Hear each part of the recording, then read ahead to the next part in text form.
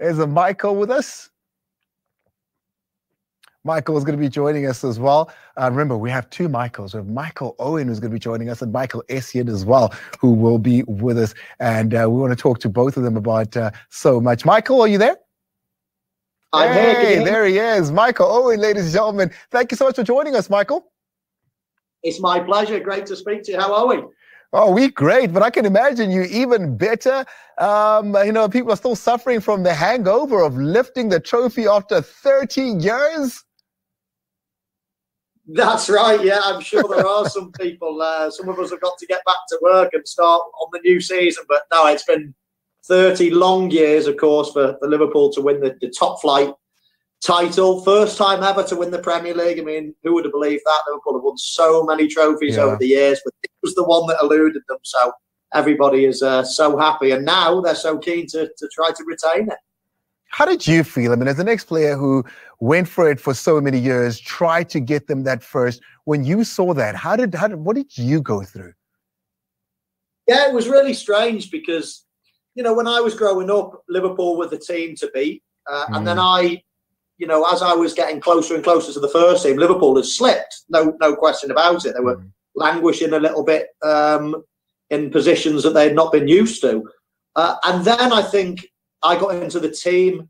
We hadn't won much for a long period of time, but then we managed to win a lot of trophies. But the one trophy that we were desperate for, of course, was the Premier League trophy.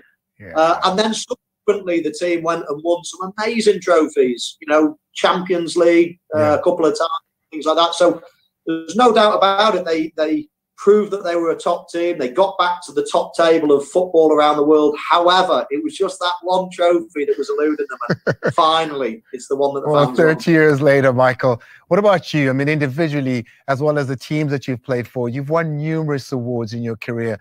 What's your highlight? What stands out the most?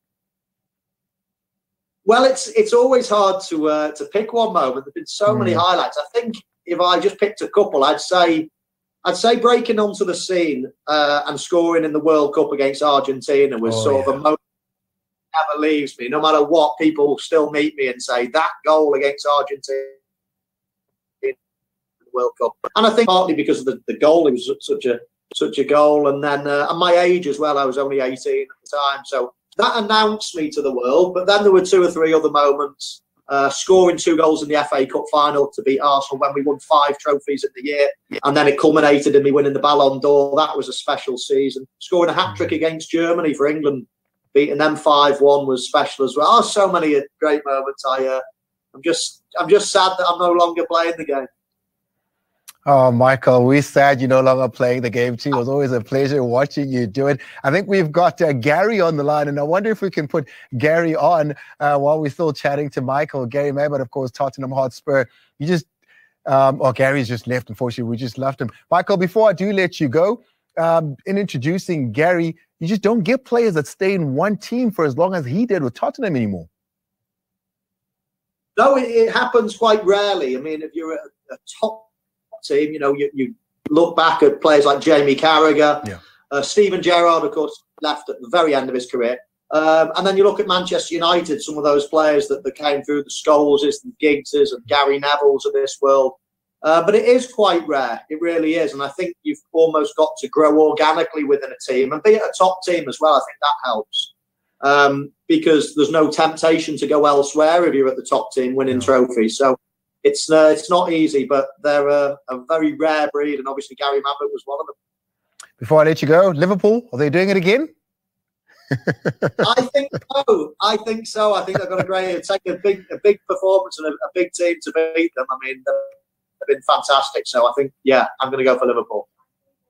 Michael, thank you so much for giving us your time. Fans in South Africa going absolutely nuts. They love you. Can't wait to see you on the telly.